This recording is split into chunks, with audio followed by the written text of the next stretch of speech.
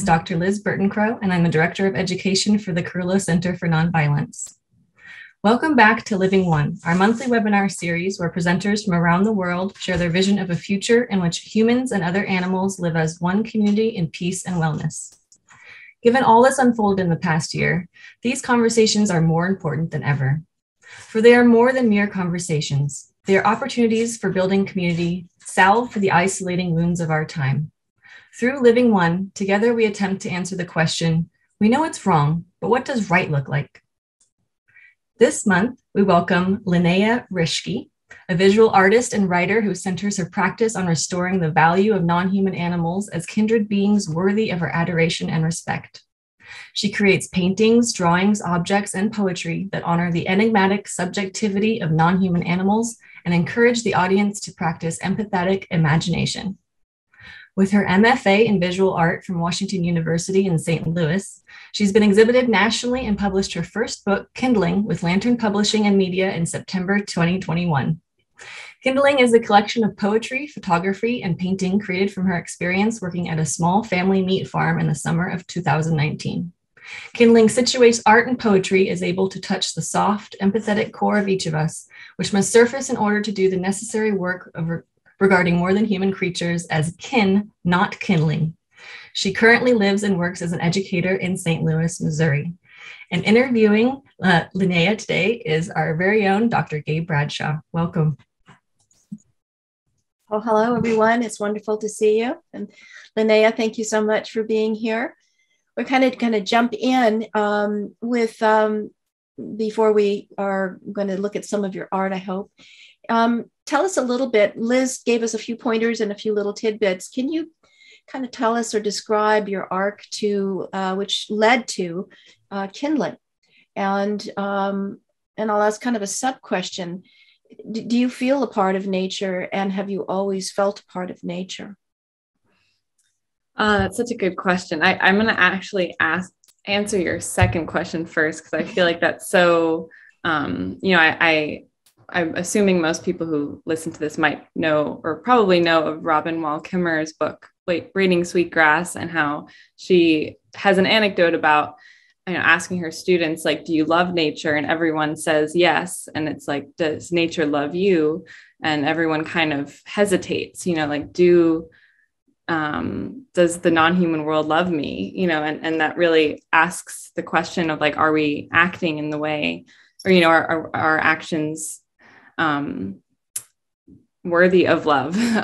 So anyway, I think that's a question I struggle with, admittedly, especially in this contemporary world. But maybe I'll pause that conversation first to just go back to your first question to say that I have been interested in this or invested in this subject matter for maybe a decade now. So I've had kind of each person has a kind of pivotal experience, I think, with regarding the subject matter. And so I had one of those early on or late in high school, late adolescence. And since then, really, like my art making and my real deep disturbance over the injustice that of particularly farmed animals, that was what first kind of pulled at me. So but my work has really been kind of an intermeshing of those two since then. And so I have sort of tried, as each artist or each academic, your professional life has different chapters to it. So my early chapters were much more based on, I would say, kind of an activist lens in which, much more graphic imagery, I would say, focused on kind of what we typically think of as what farmed animals endure, which is very important to have that of, gestation crates and, calves being separated from their mothers and et cetera. So I, read a lot of ethics and philosophy, and looked at a lot of imagery and, watched all those documentaries that we're very accustomed to, but I kind of felt an absence, like there was still a separation between me and the subject matter. And so Kindling, the book, that was not actually, I had no intention of it coming into the shape of a book, but came from a place of wanting an embodied experience, something that made it closer to home, closer to my own, like the sensory aspect of it, more real to me. So that was sort of the what brought me to wanting an experience, being at a meat farm. So, can you just say a little bit more about this yearning, and you felt this compulsion to have a direct experience and embodiment? I think that's a really critical observation, and it has significance in terms of making changes in our culture and also the evolution of our culture. Yeah, definitely. I would say this is all kind of unconscious at the time, and reflecting more on it after the fact, as this book kind of leads into other projects, like I would say my focuses of my practice are attention, the quality of attention, and sort of the embodied sensory engagement with non-humans. And I think that, we're, art making, it requires that. I mean, there are very intellectualized artworks, and those are very important as well. But I think that tapping into that intuitive, responsive sensory body is so important, not only with non-humans, but like in our own, personal health, internal life as well. So, and also, I mean, that is the way in which we engage with non-humans, is mostly in a bodily, through body language and through that kind of connectivity. So the poems itself have this like sensory element, and then my artwork also has a tactility to it. So they're not just images, they come from this kind of like acute attention to what I was hearing and smelling and feeling at the time, and kind of translating that and expressing that to the viewer, to the reader.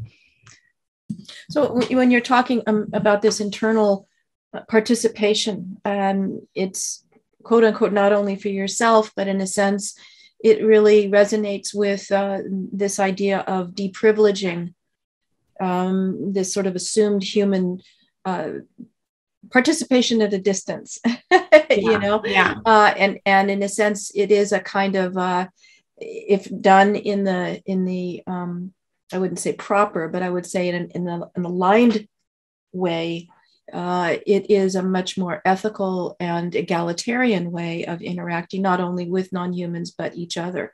There's a kind of a veracitude which comes through, which our language and technology can do, but also deftly obfuscates. Yeah, for sure.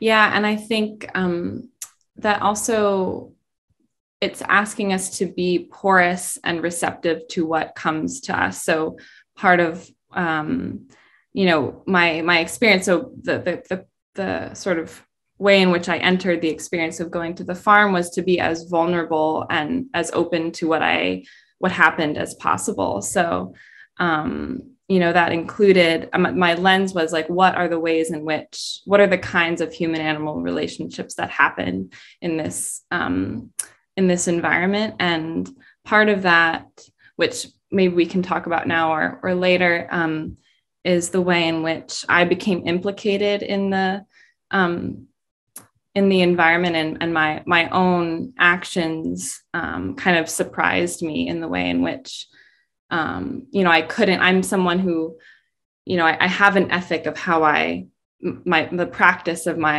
myself when I'm in the world, especially with non-humans, of being, as gentle and soft-footed as possible. And so when I was at the farm, I couldn't be as kind as I wanted to be, and that led to being more aggressive than I normally would be. And that was part of what was so surprising, was just how, the structure, which here, of course, this isn't a factory farm. It was a small family farm. So not nearly the level of extreme that goes on in those industrial environments, but it was still enough to be, to make me implicated in. So that's part of the book that I'm hoping is kind of surprising, but also a way for people who see this as being kind of, because I think we can have this holier than thou issue that I think I tried to be as honest about the whole experience as possible. Can you give us an example of the sort of process that you're describing? Yeah, I wonder, maybe I have the book with me. I might read a poem. Would that be wonderful? Yeah. All right. Terrific. Okay. Yeah. So just if you could show the audience the cover and yeah. Okay, great. I'm just gonna pull up the poem. So yeah, this is the cover of the poem, and the book itself has poetry it's coupled with photography. That's sort of the book is set up to be in 3 parts, but that's the first part. So I have a series of poems called Foreign Matter, partly in the way in which while I was there, I had this severe allergic reaction, and that term foreign matter just, your immune system became kind of metaphorical for me. So I'll just read one poem that sort of refers to what I was just saying about the discomfort of my actions. So 1, turned around, saw I failed to secure the latch. 4 young ducks leapt out. My heart pulsed to the rapid beating of their wings. My hands reached far from my body to enclose them in a grip lighter than a chokehold, harder than a caress. My palms singed as with an abscess swelling, white blood cells struggling to remember tenderness. I'll read one more actually. So there's, this is the third of that poem. A stinging at the peak of my scalp, a quail jumped out as I smacked my head on the door's edge. I spit curses into the air, then sat on the ground, sweetened my sound to coax her out from underneath the cage. She tiptoed closer, and right when she finally emerged, assuaged, the claws of my hands lunged.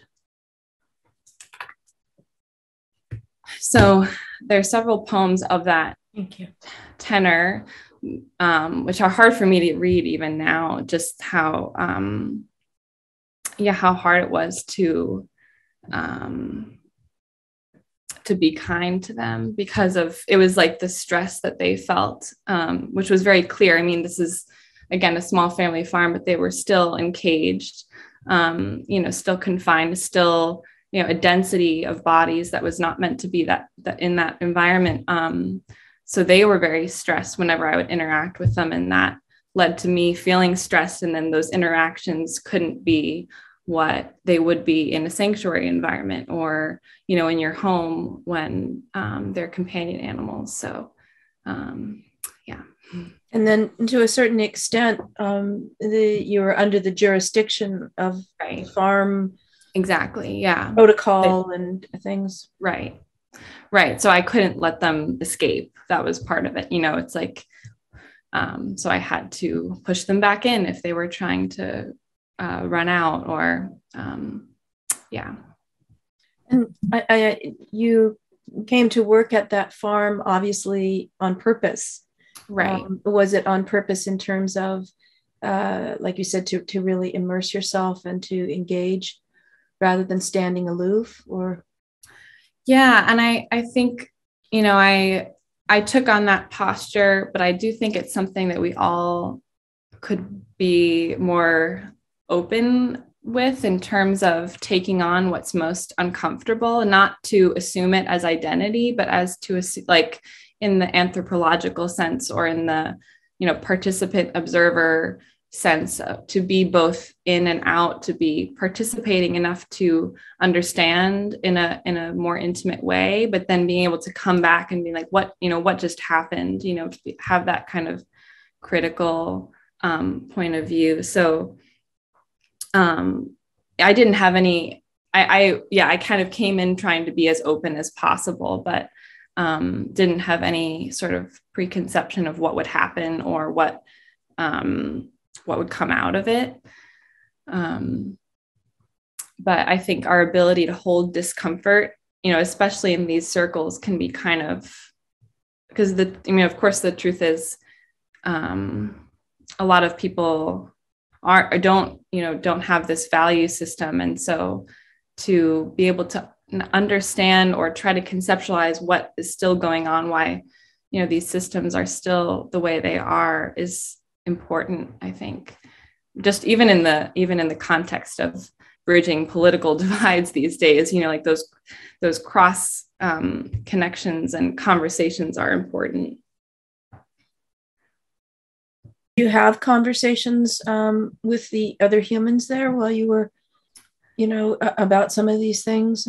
Yeah, I kind of had the sense of being kind of undercover, in the sense not wanting to completely say that I'm actually a staunch vegan and like all of my work is, against this sort of thing. So I sort of said my how I approached it was like, I'm an American, interested in the humane practices here. And, but the truth is they were very kind people, and I don't out them at all. Like, I don't even say where the farm was, because that's not the point for me. It was more of just like, this could be anywhere,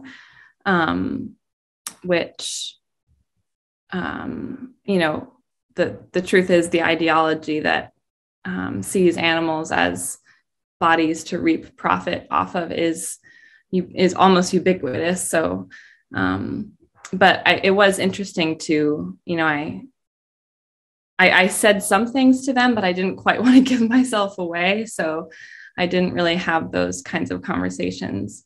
Well, you were staying, if you reflect back on what you were talking about in terms of your process, you were staying within that space of interbeing and experience. Yeah. And in that sense, your art and your poetry, as well as your reflections now, are really reflecting on those experiences, this interrelated experience, without an objectification. So in other words, that's how I see it, is that the particulars, right, only surfaced when they had significance relative to your experience. Yeah, definitely.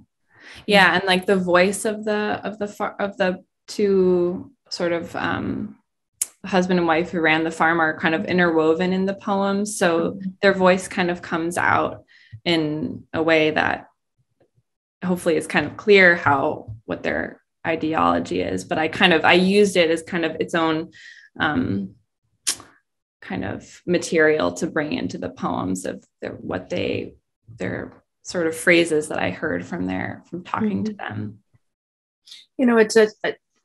I think there's kind of a growing sentiment. It's certainly been around for a long time, but I feel like you're embodying it in a very special way, where we're looking for a different language, because we are explicitly trying to, at least there's a sort of an effort to deconstruct these barriers between us and quote unquote non-humans, as well as between humans as such. Right. And so in a sense, it's coming into what you're describing is really coming into relationship with words in a very different kind of a way.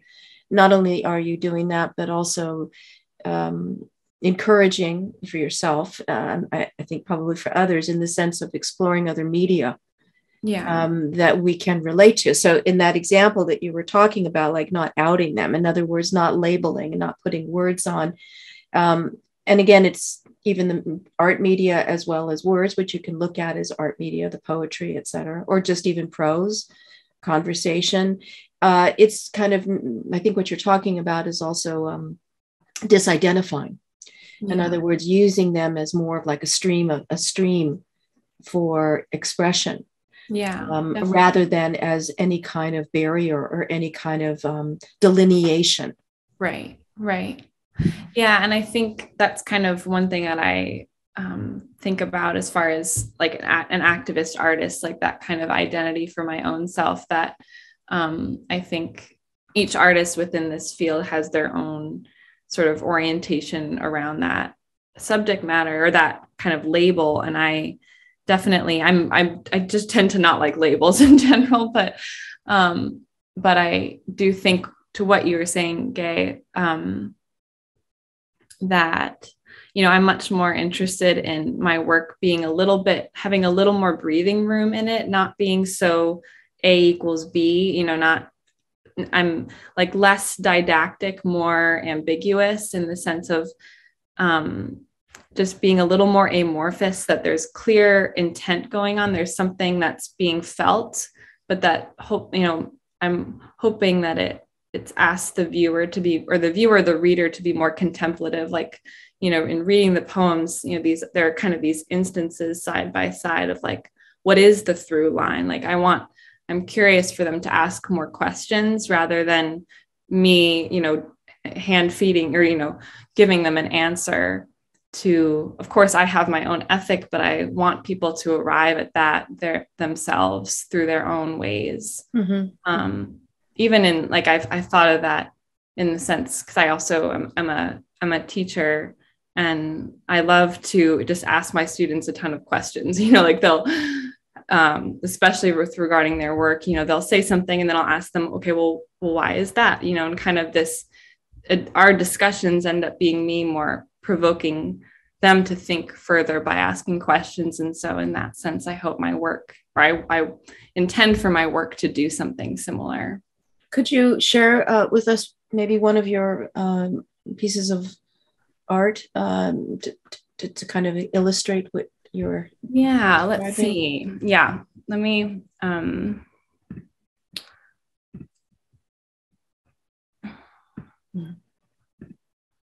It's one of my favorite. Let's see. Yeah, so... Yeah, I'll just share this one to begin with, because they all kind of have their own stories. So this is one of 4, 5 actually, that are in the first part of the book, that are just these ash drawings. So they're basically, they can come off the paper really easily. So they're this sort of transient drawings in that way. But so this was a drawing that I made after a bird died in my hands. And so, you know, I think along the lines of what I was saying as far as like didactic versus ambiguous, of like having a feeling about the drawing, or having a feeling about an experience, translating that feeling into a drawing or a painting, and then sharing that with others as a way to kind of feel to what that experience was like. So this is one from that. And I have sort of these series of 4 hens that are kind of, this might, I don't know if thematically you thought you thought of talking about this, Gay, but I think a lot about empathy and mm-hmm. kind of a lot of the works that the drawings and paintings that I make, the animal subjects are kind of, they're appearing, but they're disappearing at the same time. They're kind of, I'd like to think of it as like they're here and they're elsewhere. This kind of like flickering and not quite like feeling their presence, but not quite able to see the full outline, or they're not like, I rarely will make a drawing that's like fully, you know, hair, feather by feather, kind of are a super detailed drawing in that way. Like, you know, you often think of an image being captured. And so a lot of times in my drawings, actually, maybe I won't talk about that one yet, I don't try to capture them. It's kind of this like suggesting their presence. Mm-hmm. Well, the term capture is an interesting word, right? Yeah, exactly. Yeah. Exactly. Yeah. Yeah, if we can, well, I'm curious what you have else to say, because there are a few other that I think might come up later. So I'll just stop my share for now. Yeah, that sounds great. This is just a little bit of a dog leg, but when you were your experience in art school, can you describe that? What your experience was like there, and how, I don't know how to call it, what was the sort of the internal processes that were going on, and in kind of your own relationship with art with a capital A kind of thing, Yeah, no, that's a great question. I would say there are very few artists who are capital A artists working on this subject matter. So it has felt isolating, especially in those contexts of academia and, a gallery of, people are very defensive. I've been making work, really, my work has been, if you look on my website, it's like basically all about the experience of farmed animals it's been that way for a very long time.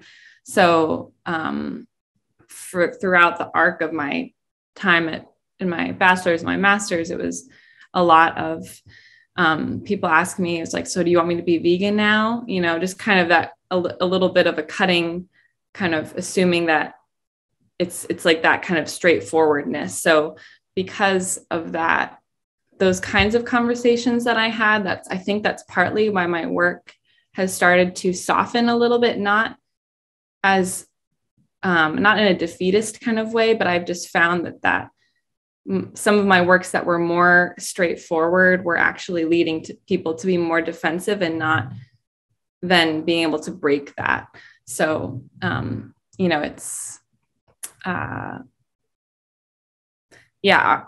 time in school was difficult for me in terms of getting the response or, generating that kind of conversation that I had been looking for. So it's more outside of school that I've been able to find that more. I'm sure you've run across this, but it's a common theme that individuals express, whether they're artists or doesn't matter, as quote unquote activists for nature, activists for animals, the sense of isolation. Yeah. And I want you to, if you could just sort of reflect on that, in the sense of the relationship between isolation, solitude, and community, and are they separate? And is there an existential quality or ontological quality which is evolving as we, when I say we, it's like we Kemosabe, who are we, but I mean as our species or this dominating culture is starting to reintegrate into different dimensions, into the spiritual again, into a different sets of relationship. Can you maybe, I kind of asked you a big question, but we talk about community, and there is isolation and there is solitude, but are they really mutually exclusive? And is this really reflective of an evolution into a way of being, which is all of those above in a quote unquote positive way? Yeah, I mean, I think both coming to terms with isolation and aloneness, and being comfortable in that space and knowing that you're integrated and interdependent on a community. Or so, I mean, I hold that tension all the time, more because of, well, in many ways, but mostly because I'm introverted at heart. So I have difficulty navigating those two worlds, but it's just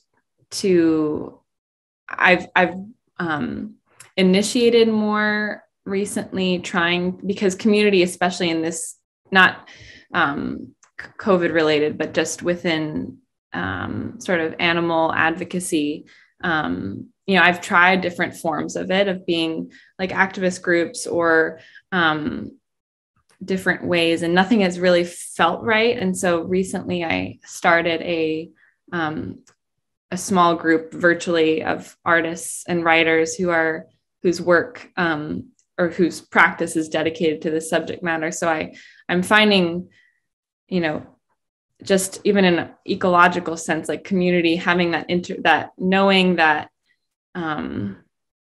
there's this support system that you are contributing to and that you are a part of is so necessary for survival in so many ways. So I think that's one thing that I understand in my life, but less so in my professional life. Like that's been hard for me to cultivate a kind of community and feel connected.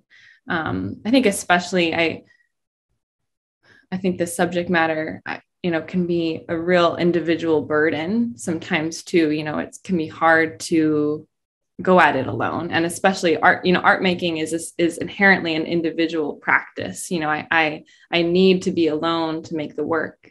At the same time, we need each other to remind ourselves that, we're not each grieving alone. It is this shared suffering that we're undergoing. So I don't know. I struggle. I really do struggle with aloneness these days, with, just the continual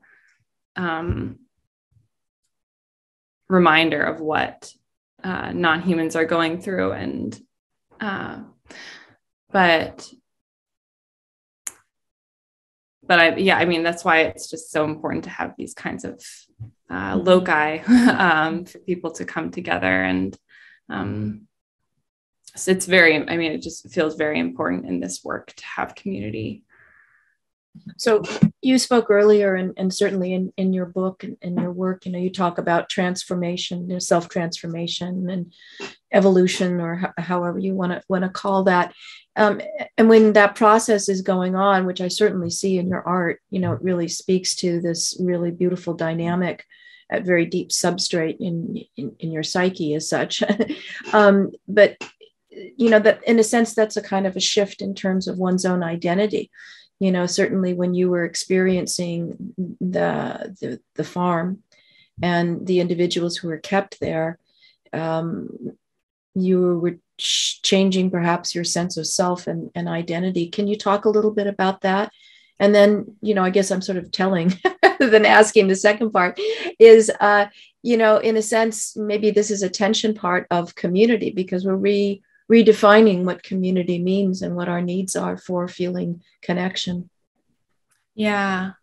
I definitely, I would say the process of making this book has really shifted my sense of what's like the priorities and the ethical ways in which I make art. So I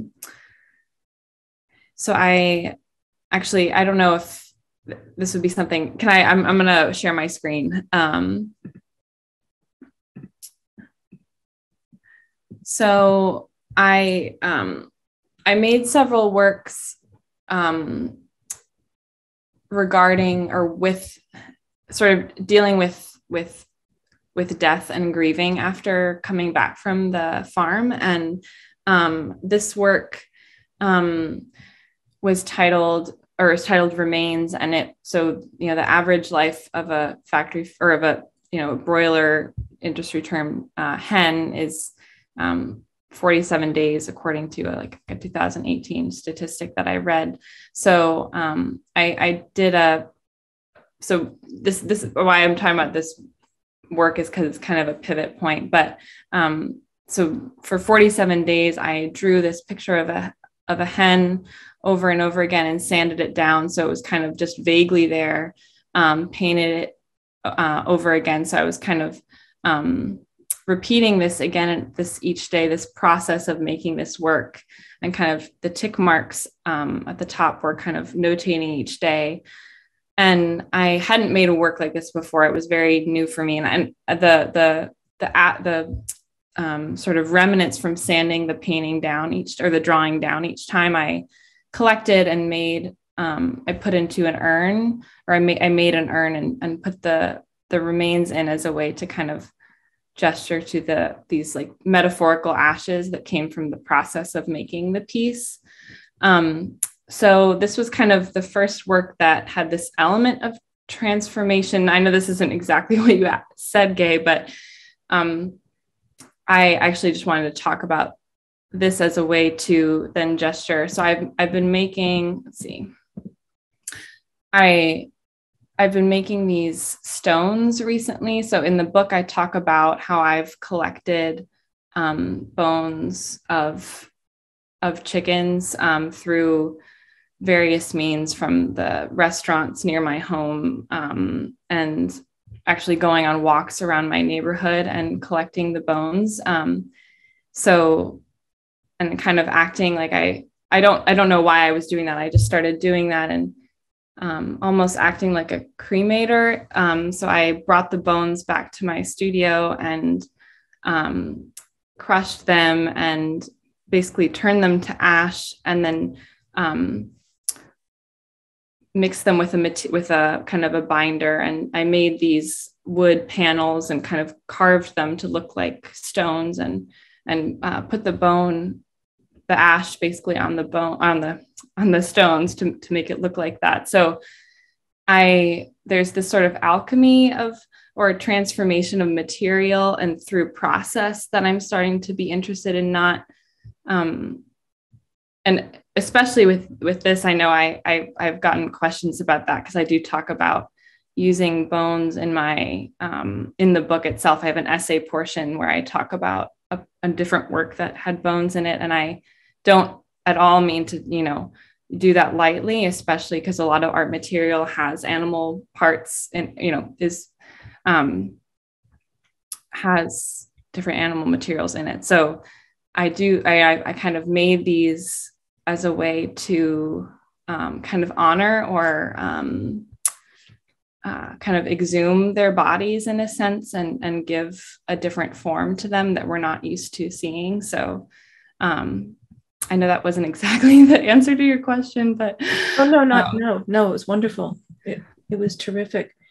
And I'm going to ask you a pointed question, which I'm sure you've heard.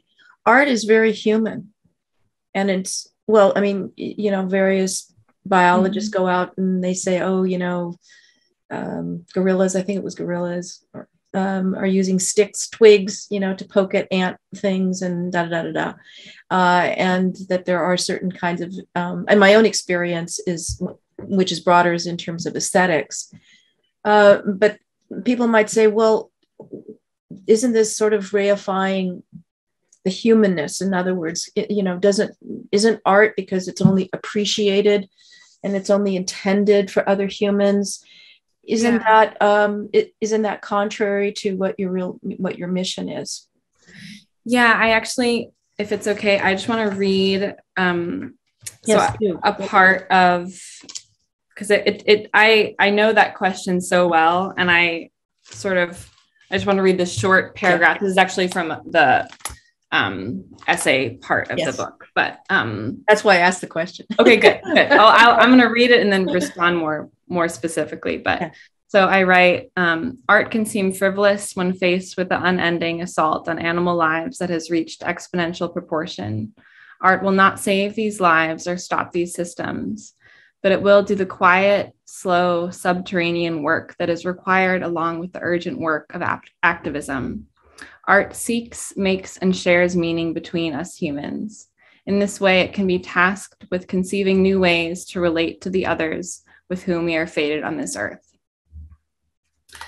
So I would say that, even in the realm of like personhood, it's not that the animals need to change or prove anything to us. It's our own conceptions, our own, posture in the world that needs to change. So I think art, though, yes, it's definitely made by a human for human eyes, that I see my work as hoping to, make that however, whatever kind of shift that my own person with my one small life can make, that shift in attention and conceiving. And so because it's not, that the non-humans are as they are, they don't, it's us that needs to change. And so that's why I feel art to be important in that.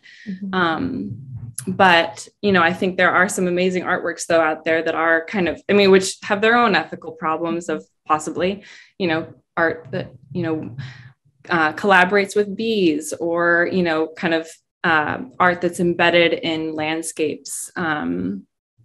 So there are definitely within art, there are various different approaches that kind of include animals more, which I just don't personally feel very comfortable with that. Maybe in some point, but at this point, I think images, and it's very traditional at this point, contemporary art has kind of gone off left field in terms of all the different forms art can make. But I'm very traditional, and I make paintings and drawings, but I do think that they still have something to offer.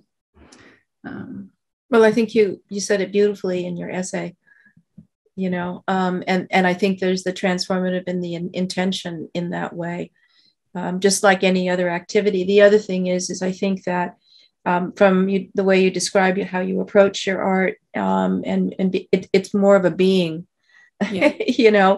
Rather than the doing. The doing is harnessed, but it is rooted in this sort of being, and that being is a kind of a transformative process. Yeah. Certainly what you have described in the book and both in our conversation here in that way. Yeah. Yeah. And I think it's okay to be imperfect too. I think there's so much, I'm always very sensitive about the ethics of what I do, even if it's not involving animals, of just and so even with the bone stones, I can see people asking me questions or things that I hadn't thought of, or kind of putting holes into that, what I was thinking about that. But I do think, as far as empathy is concerned, I love etymology and words. And so for me, a word that's it's a sibling of empathy being attention, of this etymologically attention meaning to stretch toward. And I just think that kind of, it's reaching out, it's a stretching toward, it's not that it's an imperfect thing, it's a flexibility, an extension of ourselves, but we never reach, it's unreachable in some ways, the distance between us and another animal. There's an unbridgeable distance, and yet we still can reach out, we can still stretch toward, and in relationship can cultivate an understanding. Mm-hmm. Can you describe one of the first question I asked you, really sort of, I asked you three questions, so that wasn't really fair. But one of them was, do you feel, this is where we start tripping over language, right? But do you feel more a part of nature or less apart from this delineated form we call human? Yeah. It's not an either or question. I know. It's it's hard. It's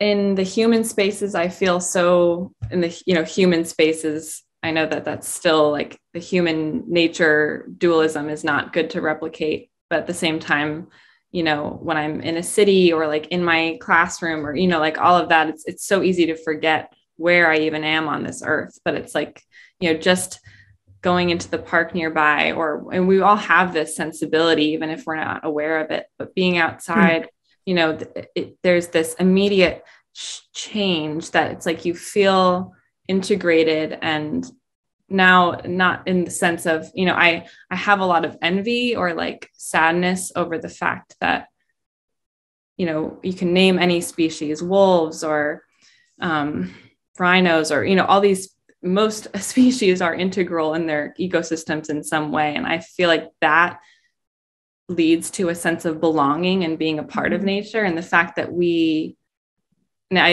we is problematic, but most of our lives our actions aren't benefiting other species in a larger sense beyond, some rodents and such, but largely constricting non-human life. So in that sense, I definitely have a hard time feeling a part, because I feel like most, just contemporary life contributes to that shrinking effect. But I think it's so important to feel that in some capacity, because that's what keeps us moving forward, and that spiritual entwinement between us and other life.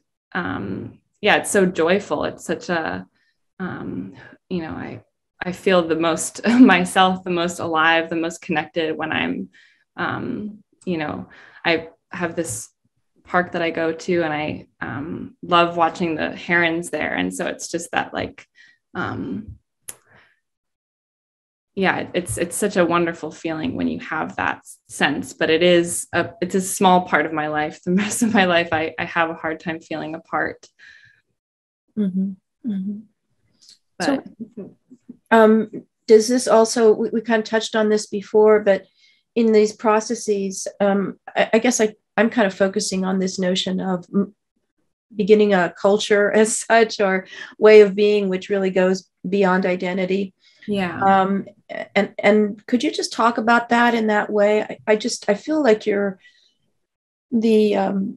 work that you have created and that you're engaged in kind of blurs that quite a bit, just even in the examples that you gave. Maybe there's other examples you'd like to show us from your book or read, but talking about that kind of disidentification into something that's really more ambiguous. Yeah.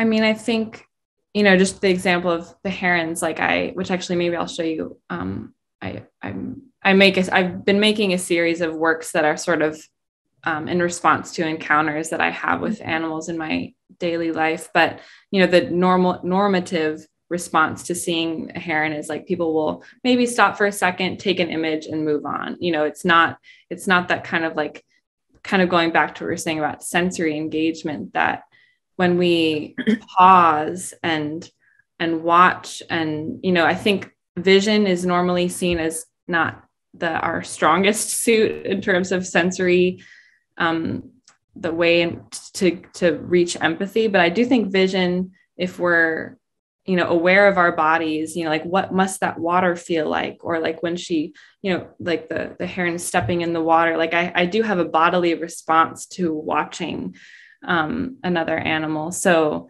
I mean, let me just say, I think just about vision, don't you really mean, I think we're over visual. So the way you're describing it is that, for example, when you see and when you watch, you're participating. So your vision is a participatory vision. Yeah. It's not a predatory vision. It's a rather, a participatory one. Right. Yeah. No, I do think vision is the umbrella, but within that, definitely different kinds of vision. And I think when we're more in tune with our bodies, our senses overlap. So, something we hear is going to relate to, something we're tasting, or we have this, our whole body is one responsive, organism. So for me, maybe, I think it is something I take for granted, or those of us within that is seeing it feels, I feel activated, even if it's just, I'm not, there's no touch, but I feel like I could touch, it's that kind of attention from a distance. But yeah, maybe I'll just show you that brief. Yes. So actually, well, I'll just show a couple. So there was a pond that I would go sit at, and I had a sort of a ritual of taking off my shoes, which I just kind of came to me naturally. Anyway, that's the reference is the title, but these this sort of select group of geese and ducks that I would sit with. So I made sort of they're really small works because I wanted them to feel intimate. But I have a few from that, so that they're kind of, again, a little bit disappearing or not quite there.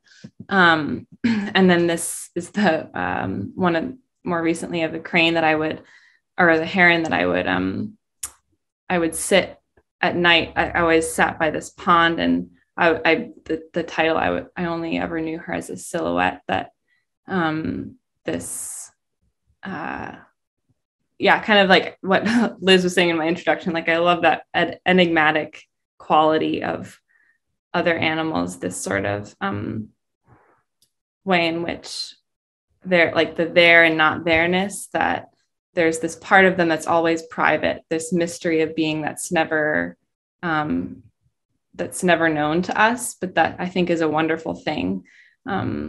So anyway, yeah, those are the few that from that series. I have more on my website, but that's beautiful. I'm going to ask you one more question, and I'm doing this for a friend and colleague of mine. And then I'll stop talking, because I know that people will want to converse with you. She's working with art making and community, and in particular as a, I don't even want to describe it, but art making and community as a fundamental healing / I don't even, like I said, I hate to put words on it, but what do you have any thoughts on that in terms, I know, you're talking about working in solitude, but this notion of creating art together in the same kind of participatory way that you're talking about? Yeah, I don't have as much experience with that. I did work for a time at an organization that helped fund socially engaged art projects, being those that didn't have that kind of like authorship of the, artist in their own, in their studio, kind of that model, which the works, the projects that we funded were really wonderful. And I think, like for me, it's one of those things, like, I think they're great. It's just something I know I can't do because that's just not my own sensibility. But yeah. I do think that they have a lot of potential to cultivate that kind of attention that we've been talking about, that through certain practices, through certain, exercises can help generate that. Because I really do think of all, yes, being vegan, yes, all of those things, but like underneath everything, like I really think it's that like curiosity and attention and just critical gaze, critical thinking that we really need to come back to. I mean, it's just so clear how absent all of that is from most people's lives. It's so easy to be passive. So that kind of bodily awareness that you're talking about, I think participatory art projects and art spaces are really necessary for that. I think they are becoming more and more too. Socially engaged art is becoming more and more of a field. So, well, thank you so much. I'll turn it over to Liz and everyone else. Thank you both. That was wonderful, and I'm about ready to bust out my finger paints already. So we'll try not to linger too long, but just a quick plug. If you want to join us for our next event, it will be February 6th, which is also a Sunday.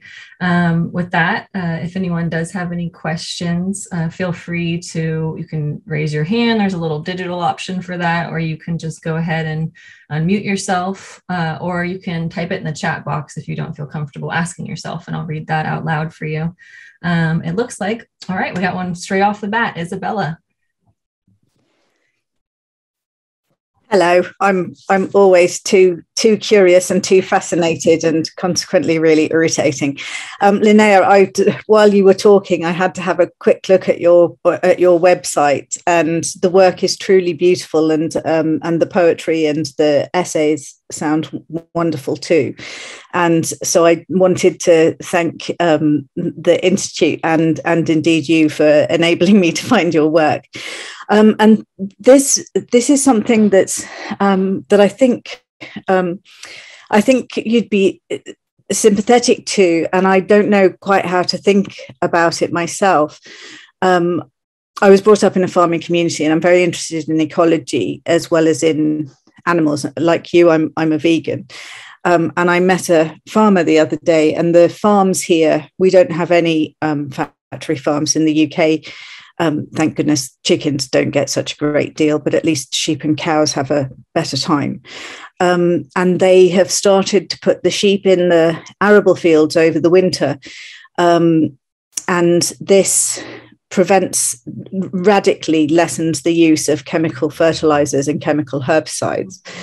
And so environmentally, it's a sort of really good thing. And, then I suddenly start thinking, so then what? What do we have? Agriculture that has, none of this old farming practices of rotation. And I suddenly, I was suddenly faced with this, old agriculture has these integrated properties.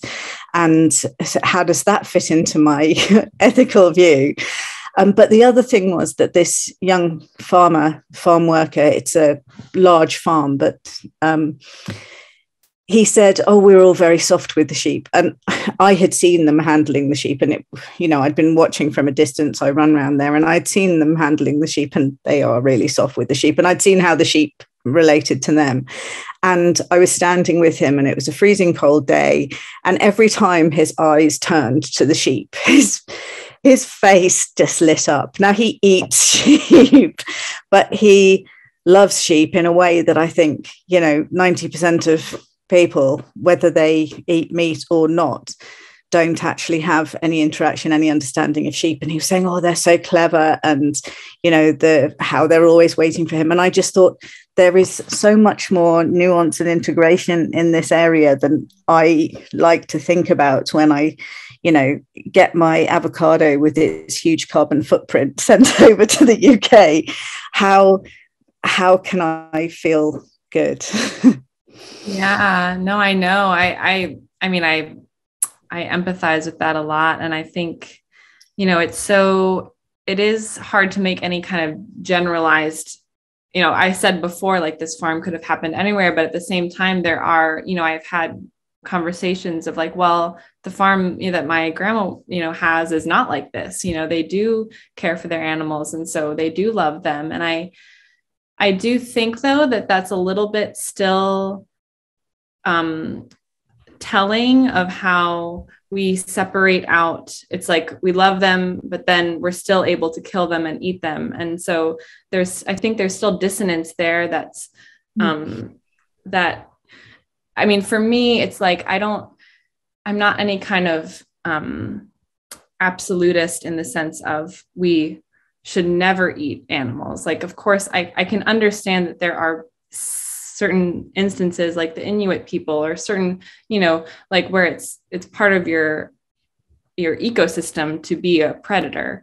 But at the same time, like, we're in such a critical moment right now with the climate crisis, with, I feel like we have so much reparation to do in terms of the animal lives that keep being lost, and the state of our climate, that for me, it's like, I just don't think any violence is justifiable. But at the, it's like, I understand, it's like that sense of, well, they're, making it so that not having to use chemical fertilizers. And it's like, I understand that. And so but then again, I feel like there must be, again, I don't know a ton about that, but there must be natural ways to, like the rotation of crops and plant-based ways to keep the soil and the plants healthy without the use of animals, especially like I have a hard time with when there's no choice involved, when it's just they're utilized as a tool.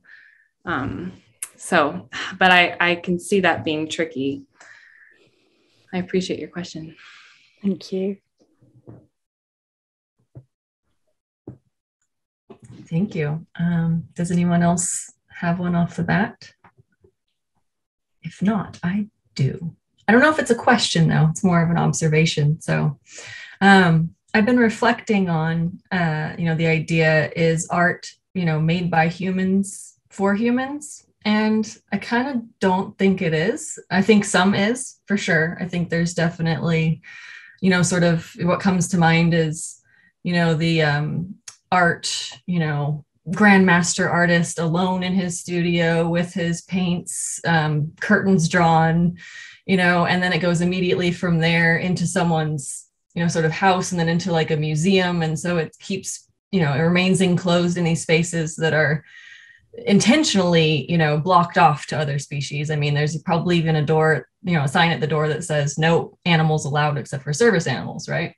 So that, I think, is definitely art made by humans for humans. I think sometimes that art gets enjoyed by animals on accident. We might get frustrated. And I think of statues of like, even like the Confederate generals and stuff like that have fortunately been taken down in quite a few places in the country in recent years. And all the pigeons that enjoyed those statues, and all of the hair pulling, maddening ways of spiky things and things that we've done to try to help them avoid appreciating that kind of art, when they are somehow drawn to that, in terms of texture, in terms of color, when they could choose anywhere to land, in a city. So, and with that said, I think about, animal artists. I think about whale songs, bird songs. If anyone knows me, they know I love bowerbirds, which are those amazingly cheeky Australian bird, whole family of bird species. They're amazing. If you've never Googled bowerbirds, please do, but not right this second, in like 10 minutes after you buy Kindling. They have, these dances that they do, and they have this architectural design, and we appreciate it because I think there is some sort of substratus thing that's not species specific. I think it's, I don't know where along the evolutionary tree, whether we were all primordial fish and had some sort of, aesthetic, appreciation, or, where it is exactly. But I do know that I have definitely seen it emanating from and appreciating it from other species, as well as, if I'm making a song, all my parrot friends, they'll sing along, and they'll even improvise, with their own, for better or worse, singing, yelling. So yeah, I don't know. I kind of disagree. I kind of think that art is this deeper, not species bound, I think it's this deeper substratum that, and we are engaged in it, that we're actually somehow deepening into that, in sensorial engagement, as you observed, is a huge part of it. And intuitiveness is a huge part of it. When is my nest finished, if I'm a bird, and like perfect how I want it, versus when is, a painting or a rock or whatever finished as an art piece, so I don't know. I kind of think, I think it's multi-species. Yeah. Oh, I definitely, I don't know a lot about that field, but I've listened to several podcasts or other, acoustic biologists or musicians, or, all these ways in which people are observing. That other animals have a sensibility of aesthetics or what's beautiful. Like I definitely don't agree with any kind of sentiment that humans are the sole owners of beauty, of appreciation of beauty. So, no, I think that's a great point, Liz. I definitely see that. And I was trying to remember, I don't remember the woman whose essay this is referring to, but a woman who sort of lived for a time with a group of baboons, I believe. I might be getting that wrong. It was a while ago, but one thing I remembered about the essay is she talks about having this, being with this troop of baboons, and them stopping for a while at this waterfall, and just like sitting in silence and at this waterfall. And like, you can't, like, of course, we're not sure what was going on within their bodies or within their minds, but like an appreciation of what that must feel like, the bodily engagement the beauty of a waterfall. I mean, the other species, I don't doubt that they were in awe. So, and even something as simple as, one of the dogs in my family eats exactly half of her food before she takes a water break, and she comes back and eats, but she divides the bowl perfectly in half every day. It's very interesting. Yeah. She definitely has an idea ahead of time of how much and what she wants it to look like, and it's uncanny, really. So even in those small moments like that. Definitely. It looks like Isabella said that could be Barbara Smuts, who you were referring to. Okay. Yes. That is Barbara Smuts. Yeah, exactly. Thank you, Isabella. Barbara Smuts is still writing quite a bit, actually. So she's great. Oh, I remember that essay was like early on in my sort of, because I was lucky enough to go to a school that had some animal ethics, animal studies classes. So I remember being very moved by that specific essay. Looks like she just said Carl Safina on macaws and beauty is really great too. Yes, I agree. And there is that very famous clip. I don't know if anyone's seen it, but it's, I think, a Kia, which is an endangered parrot, and he gets shagged by a very rare parrot. It's hilarious. It's hilarious. So I highly recommend that one. Maybe I can find it if other people have questions. Maybe I can find it while you guys are talking. I guess I'm reminded of I guess we're in the kind of this, like, questioning why are we doing what we're doing kind of mode. And I love Alice in Wonderland. And there's this one passage where there's I guess it's the mouse who's talking about history because they got wet because they fell in Alice's pool of tears. And so the mouse is going on, history is the driest thing I know. And he starts pontificating. And he said, the Earl of, I think I've forgotten what it was, the Earl of Northumbria or something like that, found it advisable. And so the duck says, found what? He said, when I find something, it's a frog or a worm. I just think that Alice in Wonderland has a lot of very important philosophy. Yeah. And I guess that's what I was actually seeing is that when we look at this notion of we're not apart, we're just, everyone is one mush, with this sort of diversification of form. We're looking at it from the perspective of quote unquote other animals in nature and birds and insects and rocks and things like that, then it really comes down to the intention and the impact of a particular act, which is, the ethos.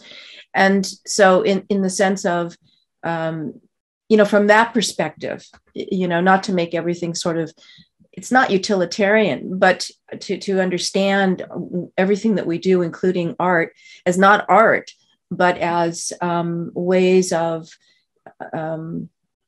revitalizing, invigorating, fortifying wholeness. I mean, these words sound sort of cliche-like, but really this notion of wholeness and the desire to connect and communicate in some fashion. That's what I see. It's just sort of like with the animals and the trees that I see. In fact, I was just talking to someone yesterday about the trees, that they have a lot of intention. There's a man that I know, he's an arborist as such, and he's really extraordinary. And, he comes over here because we have one tree that is very large, very old maple. And every once in a while we ask him if he would come over, and other trees too, because we're making the decision of not getting squished. So he'll come over and he says, well, if we take this branch here, because we're trying to keep the tree is decaying, but, we're trying to retain the agency of the tree as much as possible. And he talks about how when he does his arborist work, he said, I always really listen to what the tree is saying. I mean, he's not a woo-woo saying it like that. He's saying it in very practical terms. Yeah. He said, I really listen, because if I don't listen to that tree, something will happen. So if there's a branch that I think, well, this will be a good branch to do, like when he went up here, he said, okay, this is what I think would be helpful, because then that will balance the tree. And he said, but I won't know until I'm up there and start working with the tree. Right. And he says, it always, if it's not what the tree thinks is right, the tree something will happen, his saw will break or, whatever in that way. So I guess I'm just talking about like going back to the duck, found it advisable. I love that particular thing because it's this very abstract, found out it was advisable, often this sort of la la land. And then the duck is saying, found what? The whole point is why would I listen to you if you're not really talking to me in a meaningful kind of way? And I see that about art, taking art from its capital A, stance to just really embedding it, which I believe you have, sort of embedding it into the substrate of life. Yeah. And I think it does have the capacity to slow us down and I think that's what I hope. And I think can be really special about certain art. Of course, there are so many different kinds of art that don't do this, but like bring us down to the essence of what we care about. So I love that you said that about the trees too. I think that's, such a fault of ours that we don't, a lot of like making art, like voice for the voiceless or speaking for the animals. Like I really stay away from those terms because there's so, clearly not in a way that we necessarily understand, but they're very communicative of who they are and what they want. And so I think that's so great that it's very, I feel like unique for an arborist to have that point of view, because I know that probably many of them don't, but we're finding out more and more how I think that's integral to all beings, that kind of intentionality and meaning making and purpose. I think that's not at all a human unique quality. Mm-hmm. Mm-hmm. Well, is there anything else you'd like to add, Linnea, in terms of, your work that is unfolding now, or show us anything that you wanted to before we close? I'm stepping on Liz's lines. Well, you can see more of my work on my website. I've sort of continued, or I'm having a show coming up in a week. And I have work I've been also doing this project at a zoo near my home. I've been going every weekend for the past year and a half and have made work from that experience. So I have that on my website as well. I sort of, continue to see the ways in which I can add to this conversation. So it's kind of like for probably many of us here, it's like, it's your life's work. It's like, I'll keep doing this until, there's no reason to, which I don't see that happening anytime soon, but I think it's one of those things that it's like, of course, this is the very difficult, heartbreaking work, but at the same time, it lands us to the most important parts of living, and being on this earth. So there's kind of a dual joy and pain involved in this kind of work. So anyway. Well, thank you so much. Lovely getting to know you, and your artwork is beautiful. And I think I can speak for everyone here when I say we're all very much looking forward to seeing what you come up with next and years into the future. So thank you so much for being here. And thank you everyone else as well. I know time is precious, so we really do appreciate you taking time out of your weekend to be with us. Yeah, thank you, Gay, and all of you for coming. So yeah, that was wonderful. And if you'd like to share this recording with anybody, it'll be on our website, www.crulos.org. So if you know people who you think would benefit from this conversation, who would be interested in Linnea's art, please do share, because it really does make a big difference. Okay, thanks everyone. Kindling is available. It is. I already have it in my cart right now. Oh, okay. Thank you. Thanks everyone. Bye everyone. Bye. Bye.